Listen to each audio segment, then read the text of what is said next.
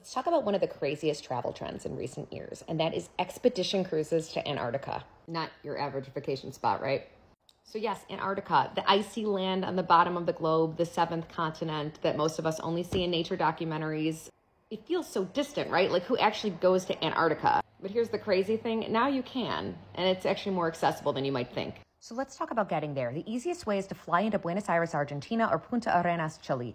From there, you catch a flight to Ushuaia, which is the gateway to Antarctica. Next, let's talk about the Drake Passage. This stretch of water between the southern tip of South America and Antarctica is infamous for being one of the roughest seas in the world. It's not for the faint of heart. You'll likely encounter some serious waves in motion, but it's all part of the adventure. Most travelers say it's a rite of passage. Just make sure you're prepared with seasickness meds, as these swells can get up to 40 feet. Whew, not gonna lie, that would be a tough one for me. Now for my top 3 options to get there. If you're the adventurous type, Hurtigruten is a name you'll want to remember. These guys are all about getting you up close and personal with the wild side of Antarctica. You'll get to hop on Zodiac boats and cruise up close to towering icebergs, visit penguin colonies. They even offer overnight camping on the ice. How wild is that? But a heads up, many of these activities are chosen by lottery, so you might not get to do everything on your wish list. But if you're cool with that, it's a pretty epic way to experience Antarctica, and it won't completely wreck your wallet.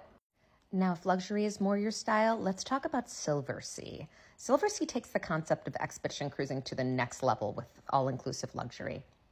After a day of exploring, you'll return to your plush suite, complete with your very own butler who can pack and unpack for you, enjoy gourmet meals, and sip on a perfectly paired wine. One guest favorite is the guided nature walks led by expert naturalists. Plus, Silversea's ships are smaller, so you get a more intimate experience, which means more personalized service and access to spots bigger ships can't reach. It's kind of like having your cake and eating it too. Adventure, but make it comfy. Okay, parents, this one's for you and really is one of my favorites. Adventures by Disney in partnership with Ponant Ships. Now, don't worry, this isn't all about Mickey and Goofy showing up in Antarctica, but they do have some fun, family-friendly touches. Like, they'll take you to Deception Island, which is this crazy place with black sand beaches that's actually a volcano. And yeah, you're in Antarctica, but Disney still makes it feel magical with things like crafting little penguins out of yarn or pajama movie parties while you're crossing the Drake Passage, or this insane Arctiki party where people are actually swimming. I hope that's a hot tub. Not only do you get to explore one of the most remote places on Earth, but you do it in a way that's fun and educational for the whole family. Think of it as creating a lifetime of memories while helping to protect the planet. It's the kind of trip that shows your kids the importance of conservation, all while they're having the time of their lives. Just make sure they're at least 10 years old because, Antarctica isn't exactly Disneyland.